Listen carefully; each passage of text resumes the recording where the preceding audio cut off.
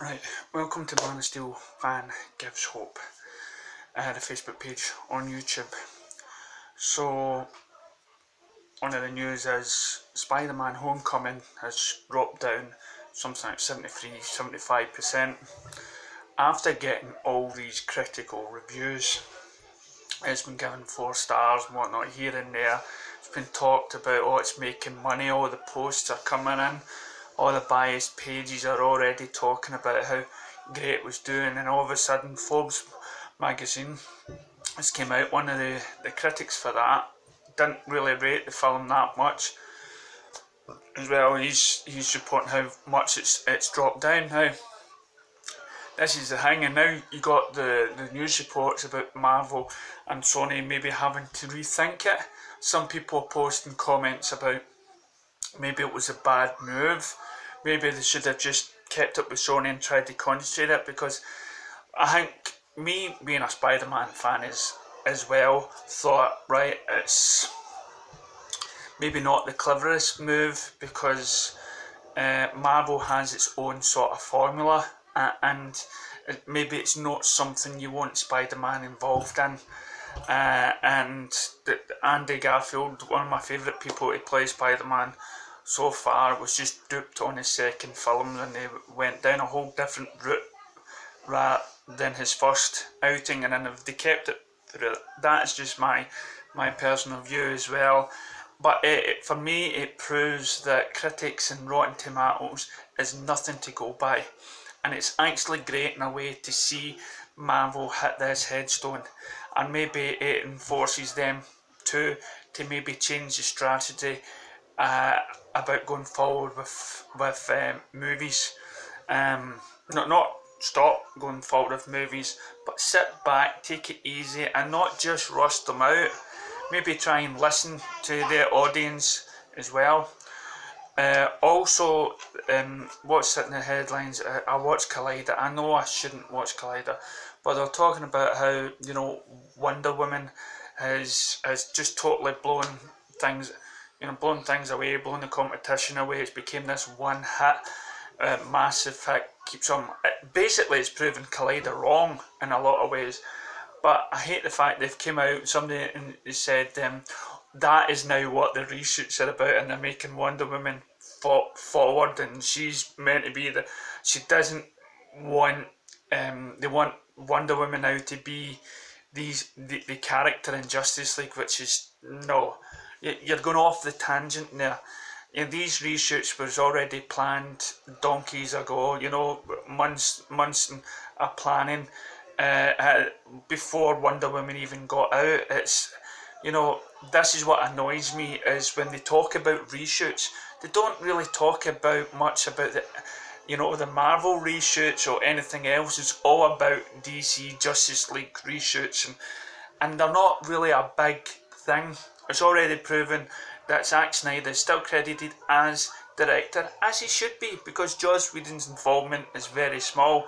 But no, now one credit review is saying, oh, Wonder Woman now, she's going to be the forefront of DC. They're going to make her into this big character for Justice League, and they're going to involve more of her. No, they're not. There's another phone going off there. So listen, let me hear your thoughts. Let me hear your thoughts and views about what you think this impact on Marvel's going to be.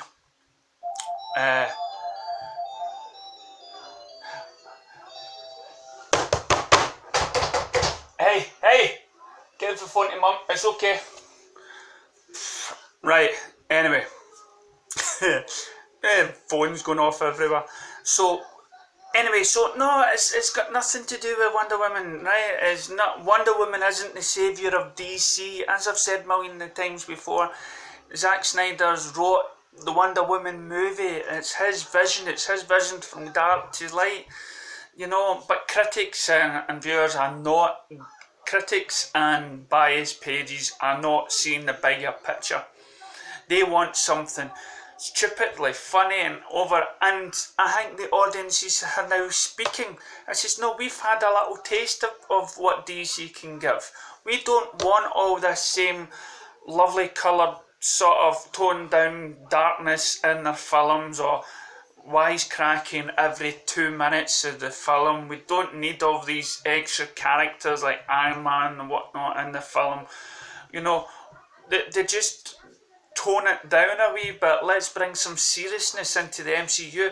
Now recently it's been recorded that people have stood up in the Marvel, seen a trailer for the latest Marvel films and applauded, and what I've heard is the guy, the villain of the piece, Thanos, who's been sitting down for the last 20 films of Marvel whatnot, sitting in his backside, is suddenly in the trailer kicking butt.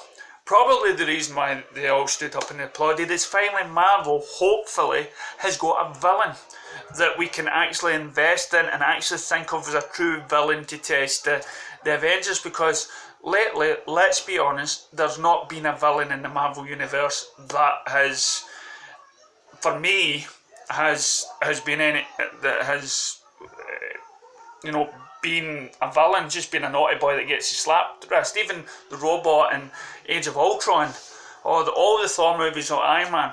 To me, so far, the baddest villain is between Lex and Zod. They really have. But I'm being biased again, probably in my thoughts, but I thought those roles, when you look into them deeply, are really quite.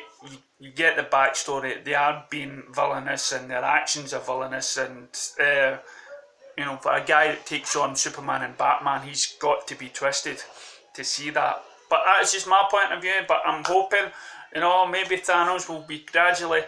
I just can't take him seriously. You know, he's wearing coloured rings. He's got a purple face. You know, and it's just. But listen, Marvel fans out there, have your day. Have finally your villain. But let me know what your thoughts are about the critics and reviews and the difference between critics and audience, because I think personally, through the drop in cinema, the audience is telling a different story, and it's actually feeding. Now Collider's came out and said that there aren't biased pages and reviews. I says, yes, they are. Just because we get a good thumbs up doesn't mean they're biased. We already predicted it would get a good review because it was Wonder Woman was a women orientated film, and they wouldn't dare put a thumbs down on that.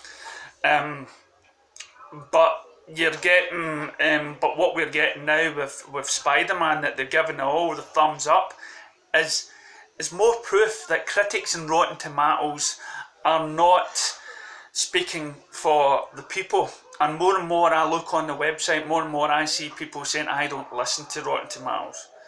They've got to really change their system, these critics and review systems that they have online, because it's not corresponding to what moviegoers are wanting to see.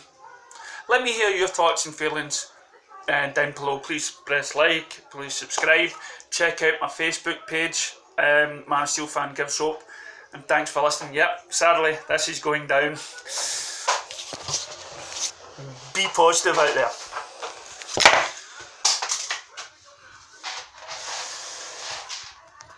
It's going down! It's going down! I'm bringing this... Oh.